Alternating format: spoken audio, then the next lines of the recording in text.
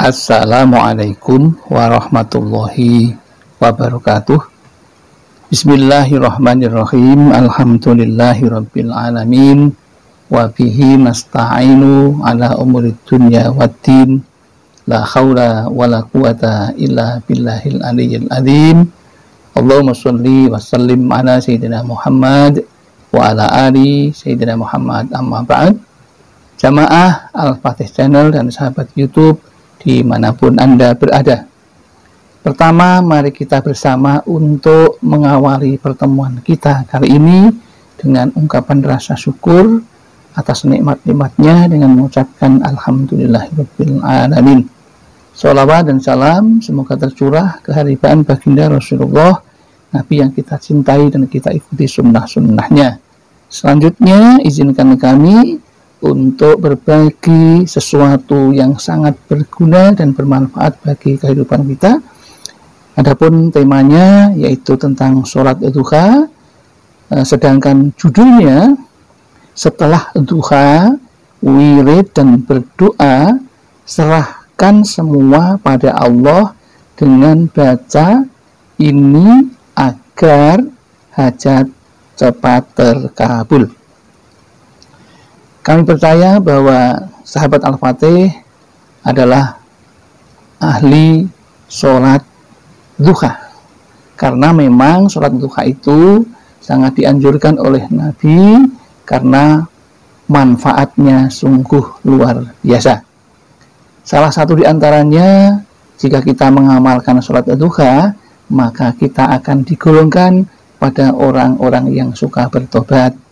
Begitu pula kita akan digolongkan kepada orang-orang yang pandai membaca Al-Quran. Bahkan lebih dari itu, ada kebutuhan kita tentang rezeki juga akan dicukupi oleh Allah Subhanahu wa Ta'ala. Namun jika Anda sudah menjalankan sholat Dhuha, sudah wirid dan juga berdoa, belum ada perubahan, maka saatnya kini untuk mendengarkan video ini, mudah-mudahan bermanfaat. Mungkin Anda kurang menambah satu lagi, yaitu berserah diri kepada Allah.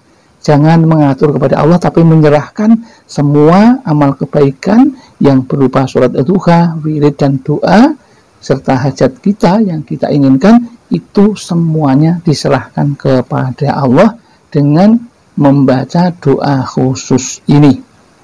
Maka insya Allah dengan doa khusus ini semua hajat yang kita inginkan akan diloloskan oleh Allah Subhanahu wa Ta'ala.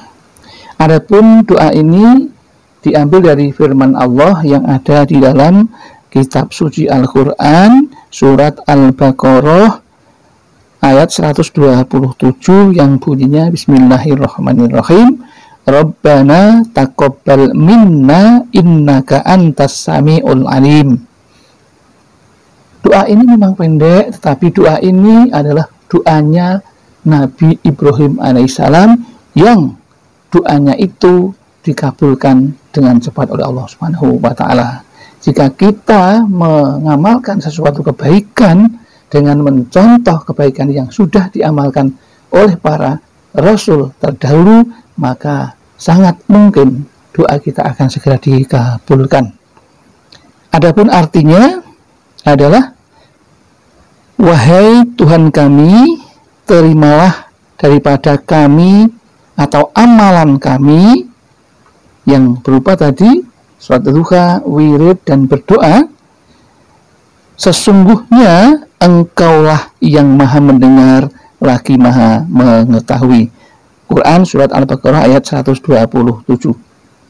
Doa ini menegaskan kepada kita bahwa segala sesuatu amal kebaikan yang sudah kita kerjakan harus mendapatkan ridha Allah terlebih dahulu.